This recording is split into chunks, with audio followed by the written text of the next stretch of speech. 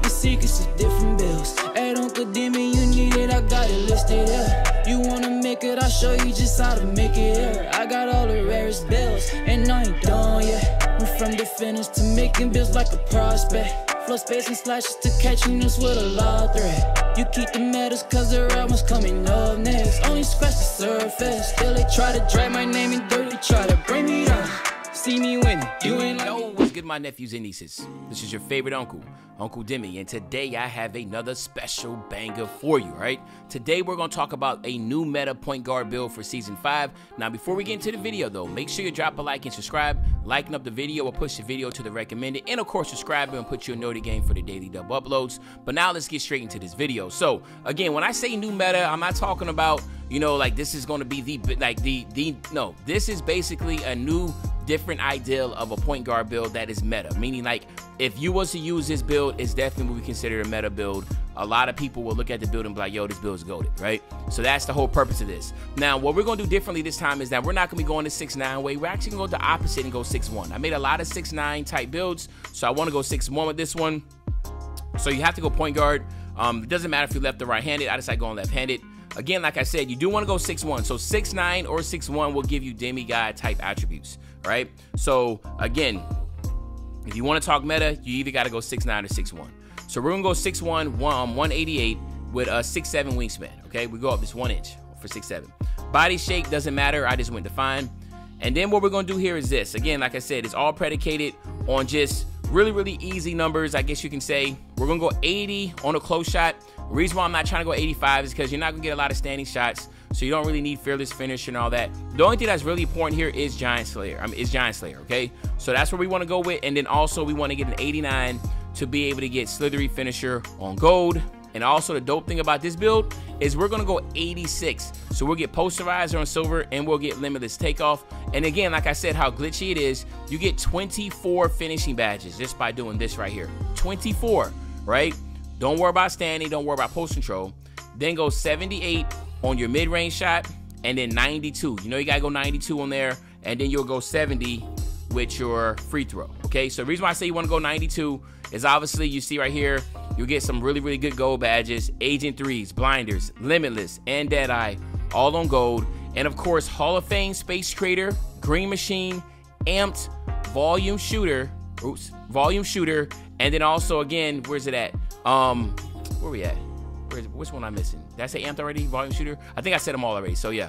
So again, you still walk away with 24, all right? Then what we're gonna do here is this. We're gonna go 92, 77, and then 76 on our pass accuracy. Now, the big thing is this, you're gonna have to obviously add some badges here. This is the one that you're gonna do. We'll talk about that when we do badge points.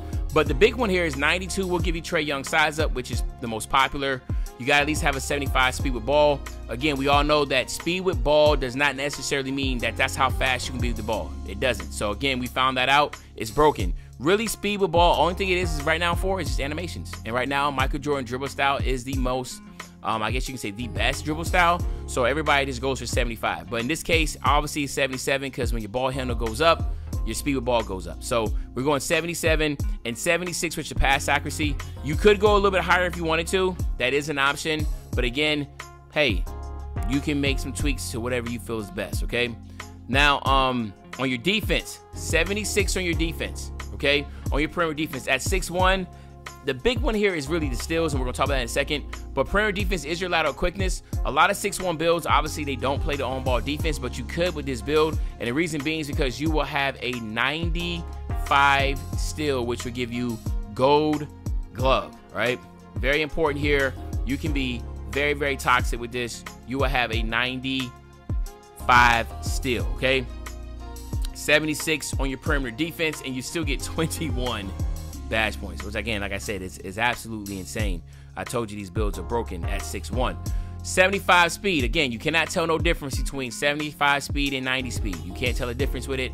The only way you would see a difference is if you're 6'10" and taller. So a 6'1" build at 75 speed and a 6'1" build at 90 speed, you can't tell a difference. Hopefully that will be fixed in 24, but until then, We're not worrying about it. We're going there. Acceleration, you do see the difference. So that's why acceleration, you want to get at 90 on your acceleration. That helps you out a lot from your triple threat and just bursting out of your dribble sig. So 90 is what you want to shoot for there. You want to skip your strength, of course. You got to go at least 75 on your vert to be able to get all the pro contact dunk animations. And then, of course, you walk away with your 90 stamina. So look at this, 24, 24, 21, and 21. It is an extremely toxic build, man. 6'1", you can spam square and get so many steals running up and down the court. You get the Trae Young dribble sigs. You get the Michael Jordan signature style. You get limitless on gold. You get all those Hall of Fame badges. You get contact dunks. You get slithery on gold. I mean, what else do you need? This is a very toxic 6'1" guard build. Now, you do get slashing. You get shot creating. You get sharp. And you get playmaking. Obviously, we all know easy blow-bys and limitless is probably some of the most OP badges you can get in the game. But also pull-up precision, ankle-breaking shots. I know a lot of players that like using those for obviously the pull-up for fading, for threes, and then, of course, ankle-breaking shots, just dropping people. And, again, you can't forget that people love doubling up with limitless range, takeover, and just having two and be able to just really, really shoot from beyond half court. And, again, that's really toxic. So, but here you have it, my nephews and nieces. Again, like I said, man, if you're just getting on the game, you're looking for a guard build, this is one you definitely should consider. I will be dropping all the Season 5 meta builds. And again, as you see right here, this is a inside-out shot creator, okay? Now what we're going to do is this. We're going to go ahead, we're going to test this build out real quick. We'll get to 99, and of course, you know we will then get you out of here. So let's do this real quick right now. Boom. Here.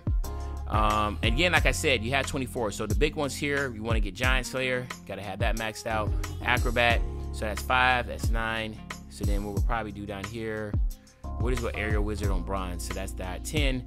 And then again, which ones are there? Okay, so Posterizer. Limitless Takeoff, Slithery, and then Posterizer. So you be able to get all three off rip, which is dope. Acrobat and Hall of Fame. Like you can see, this is just pretty toxic. You can go ahead and get Aerial Wizard on silver because, again, you are 6'1", you are able to catch contact dunks. So, again, you're good here. You got all the Tier 3 badges that you need. On the shooting side, you want to get your Green Machine on Hall of Fame. You definitely want to get amped. Well, let's keep it here right now for the 10 because what you want to do here, the only ones that's really important is your Limitless and then your blinders, okay? Now, you do have 6 left over. If you want to try to get Agent 3s, you can do that. If you want to get your Deadeye, you can do that. But to me, I think getting amped is going to be important for your fatigued and then volume shooter right here. And then with that one left over, you can go with, I don't know, Comeback Kid, Clutch Shooter, whatever. I'll probably do Comeback Kid because that just boosts your shots on mid-range three-point shot abilities while trailing in the game. So again, you could go this way. You also have options of double coring if you wanted to, but I was going to talk about double coring and playmaking. If you hit level 40 last season, you will be able to double core badges. So you could do that, or you can get 6 badges that you can add that you can then do that. So if you want to add 6 badges and to get this and then use, instead of getting Comeback Kid, use that and get Agent 3s on gold, you can do that also. So that's an option. And then here, again, this is where I say you should utilize your badges. So we're going to talk about that in a second real quick. Let's just go gold right here real quick. So obviously, you want to get Clamp Breaker, you can core that. Then what I would say then is that you could core your handles for days, because if you core handles for days, then that means theoretically, once you click this, you will still have 11 badges. So let's act like this is cored, right? And say you double core this, then you have 11. So then now you'll go here, that leaves you with 4. So now you have Hyperdrive, you have Quick First Step, you have Gold Unpluckable, you have Clamp Breaker, and you have handles for days. Then what you would do is go Bailout, you'll get that on bronze, and then you'll turn around and you can have more badges that you can utilize, because you can then get all 6 of your badges. Instead of putting them on shooting, you can get all 6 of those extra badges and put them here. And then what you could do is go ahead and get Ankle Breaker all the way Hall of Fame. There's so many different options you can do here with this. So that's just something to keep in mind. And then on defense, the most important ones here, again, we'll go Menace. We will go Ankle Breaker. I'm sorry, Pick Dodger. All right, so that's 13. So let's drop these down.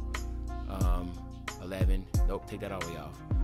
Let's just do this right now. 8, 9, 10. Okay, good. All right, so we want a core glove. All right, that leaves us with 11. We'll get clamps, so that leaves us with 6 left over. We got options to get Interceptor. You got options to get Challenger. I will not worry about Challenger. I'll probably look at Interceptor, but Interceptor don't really work like that. So then what I will turn back around, then take these off. Well, let's get Workhorse. Let's get Workhorse bronze, and then let's get ankle braces higher up.